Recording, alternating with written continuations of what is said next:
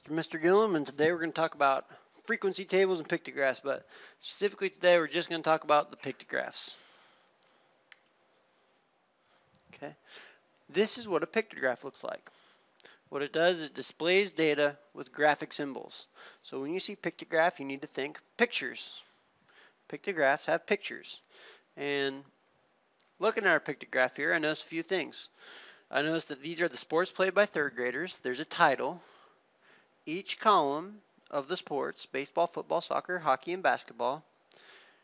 And next to each one of those, next to baseball, there's 5 pictures. And next to football, there's 3 pictures. And soccer, there's 6 pictures. And hockey, 2. Basketball, 4. But what I noticed way at the bottom is the key. Each one of those pictures represents 10 students. So all this stuff comes with a pictograph, a title, some columns, pictures, and a key. All these things need to be present on your pictographs. Okay, so let's just evaluate this pictograph. I want to know which sport is the most played. So here's my sports on the left-hand column, right here. And what I want to know is which one has the most students that play the sport. I noticed that baseball has 5 pictures, football 3, soccer 6, and so on. I noticed that soccer obviously has the most pictures next to it, so I'm going to say that soccer is the most played sport. How many third graders played football? So I'm going to look at, I know this is the third grade chart, I'm going to look at my football column right here. I'm going to say, okay, there's 3 soccer balls, so there must be 3 students playing. But that doesn't quite make sense. Because what our key says is that each one of these 3 soccer balls or pictures is equal to 10 students. So I need to take those 3 times 10, which is 30. There's 30 third graders. 10, 20, 30. There's 30 of them. How many third graders played baseball? So I'm going to go to my baseball column this time. I'm looking right up here at the baseball. There's 5 pictures, so I know that must be 5 of those. But each one is worth 10, so I'm going to take it times 10. There must be 50 third graders playing baseball. But 10, 20, 30, 40, 50. Okay, so that's how you read a pictograph. Let's do another one here. This time we're talking about fish consumption around the world. Pounds per person per year. So we're going to use this pictograph to figure out which country is the most fish eaten in. Well, U.S. has 4 fish. France has 1, 2, 3, 4, 5, 6, 7 fish. Japan has a bunch of fish. Obviously, Japan is going to be the one compared to India, Brazil, U.S., and France. So I'm going to say the country with the most fish eaten is definitely Japan. And how many pounds of fish does the average person in that country eat in a year? Well, we can find that out because it tells you in pounds per person per year. We can figure out how many fish are there in this country. Well, we decided Japan was the most. Let's count how many fish there are. 1, 2, 3, 4, 5, 6, 7, 8, 9, 10, 11, 12, 13, 14. There's 14 fish. However, that's not how many pounds each person eats per year. That number times 12 is the number of pounds per year that is eaten. Because each one of those pictures of a fish up there represents 12 pounds. So not just 12 pounds of fish are eaten, or 14 pounds of fish are eaten, but 168 pounds per person per year.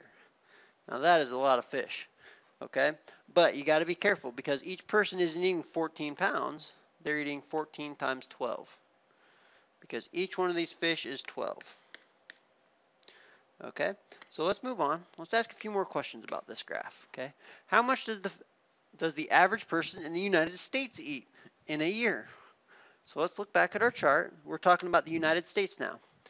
How many pounds of fish does the United States eat? Well, I have 1, 2, 3, 4 fish in there. However, each of those fish is worth 12 pounds. So I'm going to take 4 times 12. I'm going to say 48 pounds per year per person. Okay, 48. So I'm going to say 48 for this guy right here. pounds per year. Now they want to know that they're telling me the average Norwegian eats about 100 and let's call this 120 pounds of fish per year. How many fish symbols are needed to represent this information on the pictograph? So if we want to make a new column, a Norwegian column, oops, I want to make a Norwegian column onto my table. So let's just make room for a Norwegian column. We'll put it right on top.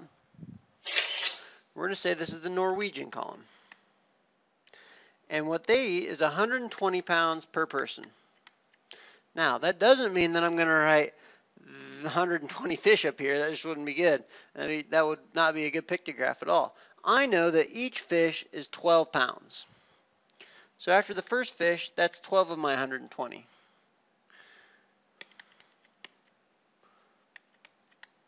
And I go on and on until I get down to 0. So another fish, that puts me up to 24. Another fish, 36. Another fish, 48. Another fish, 60. Another fish, 72. Another fish, 84. Another fish, 96. Another fish, 108. And another fish, 120. So I need 1, 2, 3, 4, 5, 6, 7, 8, 9, 10. 10 fish in my pictograph to represent how many pounds per person per year a Norwegian eats. Okay, so it asks us how many fish symbols are needed to represent this information. The answer would be 10, because after 10 symbols you would be up to 100 and, remember, please change this in your notes, 120 pounds of fish per year. Okay, now let's make a pictograph of our own for the number of gold, silver, and bronze medals won by Ukraine. So I'm going to label my graph number of medals won by Ukraine. You need to have a title on your graph.